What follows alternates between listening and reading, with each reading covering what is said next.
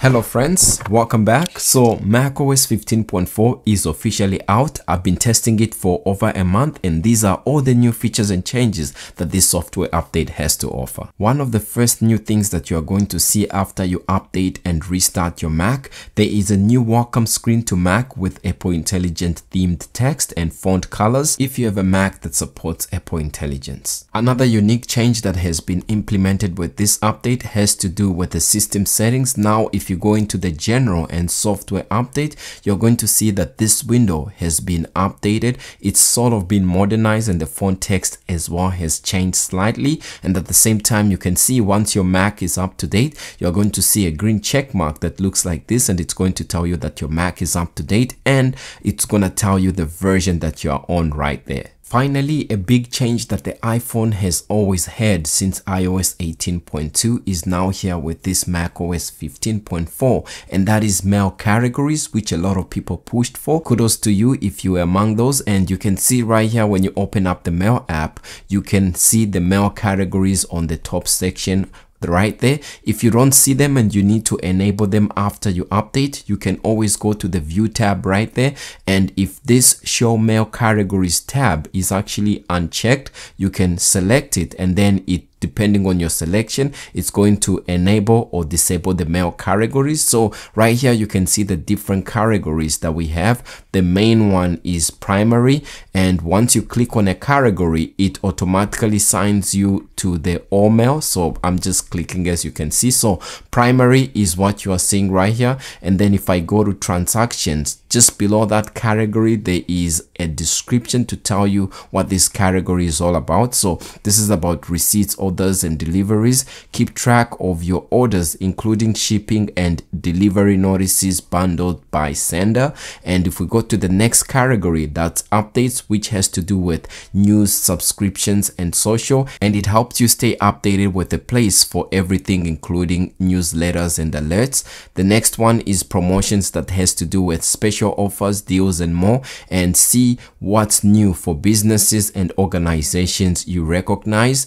And of course, if I unclick this after promotions, the next one is all mail, and under this category you can see this shows all your messages. Show messages from every category listed together for a quick glance at your inbox. Personally for me, I actually ended up disabling the mail categories because I found that it was making me miss a couple of emails, so I turned it off. And it's a good thing that Apple gives you the option to actually show or disable the categories. If you are into emojis, I'm happy to let you know that as part of Unicode 16 standard, Apple has added 9 new emojis. So the first one you can see bags under eyes. The second one is this fingerprint. We have a leafless tree, a rootless plant. We have the harp musical instrument. We also got the shovel, which I'm surprised it actually wasn't existing. We have splatter, an updated sock flag, and we also have an updated Syrian flag to depict that which is current. Within the Photos app, I'm happy to let you know that they've actually made a new update. The first time you open it, you're actually going to see a new splash screen that's going to tell you what's new.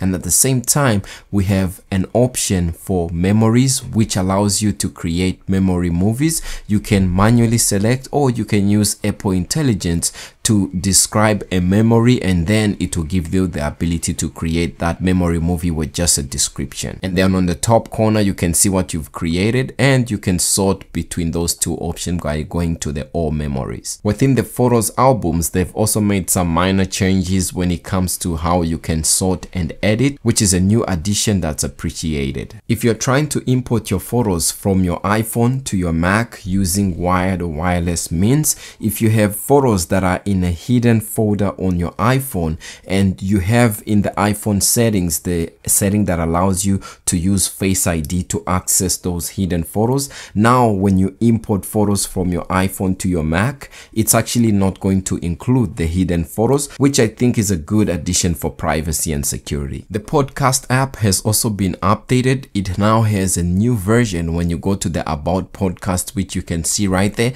and at the same time they have also made an addition where now when you are typing, you get suggestions depending on the prompts that you are typing to give you appropriate podcasts that you can select and help you find what you are looking for much faster. If you go to the edit widget section and you actually type podcast, you can see we have a various number of widgets that are available for podcast that we can now select right there, and you can now drag it and add it to your home screen or pin it to your notification sidebar if this is something that you are into. One of the things that actually I'm disappointed in is the fact that we actually don't have music yet. You can see YouTube Music and documents have their own respective music, but the official Apple Music widget doesn't have anything. I know that we can access like some sort of quick controls from this control center, but at the same time you can't drag it and add it like below your battery on your home screen for that quick access control. So if someone from the Apple team is watching, I think it wouldn't hurt to get the Apple Music widget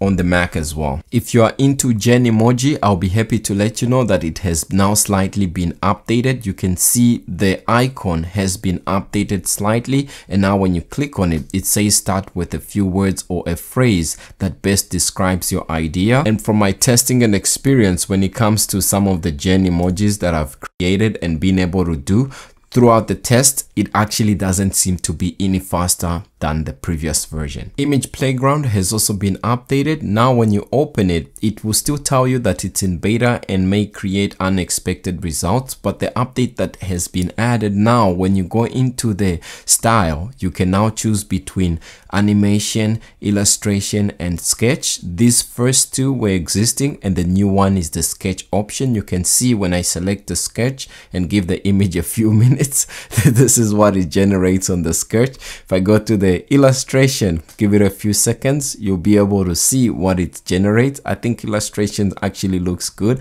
And then if I go to animation, those were the results. And of course, it will continue to create multiple variations of that, as you can see right there. By the way, this update is the one that brings Apple Intelligence to the greater part of the EU or most countries in Europe. And now it features support for 8 additional languages and 2 additional English locales, including English India, English Singapore, and then French in France and French in Canada, among other additional languages such as German, Italian, Japanese, Korean, Portuguese, simplified Chinese, and Spanish. I'm not sure if you noticed, but for most Apple Intelligence features that I mentioned, such as Gen emoji, Image Playground, among others, I started with the words "if you are into it," because as it seems at this point in time with the way Apple Intelligence is working, not a lot of people are actually impressed or fans of it, and a lot of users are actually turning it off. And during the testing of this macOS update, Apple Intelligence was actually switched on by default, irregardless of whether you had previously turned it off. So you might want to go into your setting and then go to Apple Intelligence and Siri and see if this is the setting that you want or you had set by default before you update it. Just as an update as well, if you are into the storage and you're curious how much Apple Intelligence is going to be taking for you compared to the previous update, you can see macOS for me is taking this much, but the storage that now Apple Intelligence is taking with this macOS 15.4 compared to macOS 15.3 is actually more than double. Before I used to average about 5.2 gigs, but now with this macOS 15.4, it's averaging about 11.5 gigs. Within the Apple News app, they've also made additional changes, especially if you are an Apple News Plus subscriber. They've added this food category that you can now customize and sort according to your need, and this section is going to give you access to tens of thousands of recipes, restaurants, reviews, kitchen tips, and more right from the news app in the Apple News Plus food section. Apple Intelligence now comes to the Apple Vision Pro with the latest Vision OS 2.4, and there's a new guest mode that you can access. And since you can actually mirror certain parts of your Apple Vision Pro to your Mac, you'll actually be able to see those changes once you mirrored or once you update your Vision Pro and then you connect it to your Mac. Within the password app, which I actually have open right now, you can see if you go to the code section, they've now added a status indicator that sort of shows you how much time has transpired before the codes change or it shows you how much time has elapsed so that you can find out whether you have enough time to copy and paste at the appropriate site or application. And this is a good visual representation right here. Shortcuts has also been updated, and when you open it, some users have reported that they see a new splash screen, but now it's been updated to give you more automation, and they've also added app specific shortcuts that you can initiate and set up different actions right there. At some point during my testing of this update, there was code that suggested that Apple will no longer work with the old HomeKit architecture,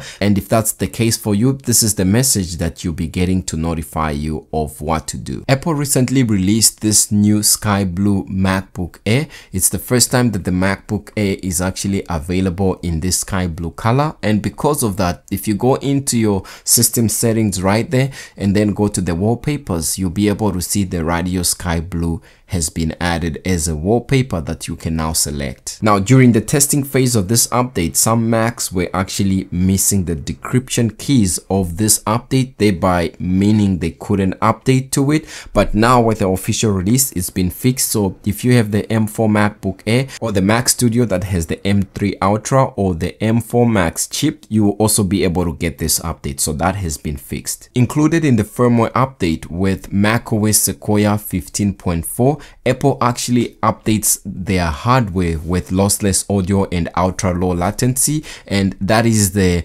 AirPods Max that have been updated. And now what this means is that the highest quality of audio in movies and games can be enjoyed by users, and creators can experience significant enhancements to songwriting, beat making, production, and mixing. So if you have the AirPods Max, there might be a new firmware update for your AirPods so that it's compatible with this new lossless audio and ultra low latency feature that has been added. Within the Apple App Store, I'll be happy to let you know that recently they actually added Resident Evil 3, a game that was highly anticipated for the Mac. So it's available, you can download it. And at the same time, if you use Final Cut Pro, I'll be happy to let you know that the Final Cut version was actually recently updated a couple days ago, and they've improved the magnetic mask alongside the Apple Intelligence integration with Image Playground, among other changes for Final Cut Pro. If you have an Apple Silicon Mac, which I feel like most users that are actually updating right now have an Apple Silicon Macs with an internal SD card reader,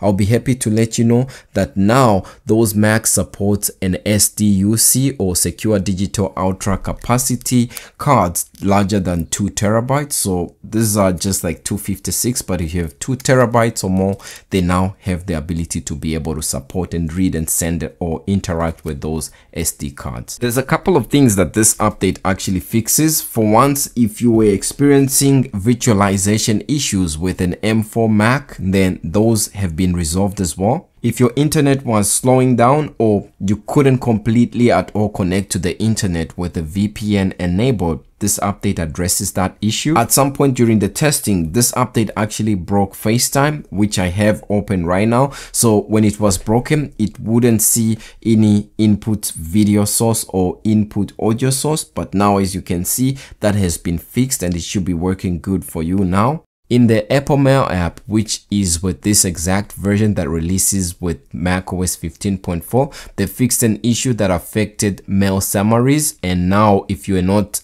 getting your emails summarized properly, that should be a thing of the past. If you play games on your Mac using certain controllers, there actually was an issue where certain game controllers, whether it's Xboxes or PlayStation, would disconnect when certain accessibility features were enabled or accessed, and that has been fixed. I couldn't find my Xbox controller, but technically this keyboard can also be used as a controller. But I actually didn't experience any issues with my Apple Magic Keyboard. One of the most important page to actually visit after you update is the Apple Security Releases page, which is a publicly available website. So this one will tell you what are the CVE entries or the security patches that this update has to offer. You can see for macOS 15.3.2, we got those, and there was, a WebKit vulnerability issue that was exploited. So do check this update to see what Apple has addressed when it comes to the latest macOS update. just to keep you in the loop, there's a few updates that are coming to your Mac, and some of them have to do with additional Apple Arcade games such as Space Invaders that are coming in April. And at the same time, if you are waiting for the next big thing when it comes to macOS, it's going to be macOS 16 at WWDC 2025, and that is going to come out for the first developer beta on June 9. And for most of us, that's when we'll be putting our Macs to the new macOS 16. And as a quick interesting note, so Solarium is the code name for the iOS 19 and macOS 16 redesigns. Explain a lot about what's to come. Solarium, I think, means like transparency or natural light. I'm not sure if Apple is going to be more transparent with their new iOS 19 or macOS 16 update, but this is just a quick update for you as to what we could be getting when it comes to the new macOS 16. And I'm not sure what the name of the new macOS version is going to be, maybe Mammoth or something like that. But if you have an idea or you want to put your guesses in the comments below, feel free to do so. Other than that, I basically live life on the beta, and when the next update comes out, I'll definitely be jumping on it with my Mac that I use to test these updates on a daily. If that's something that you want to follow and get to know the new features and changes within these updates, do hit like and subscribe, and let's go for the journey together. Peace.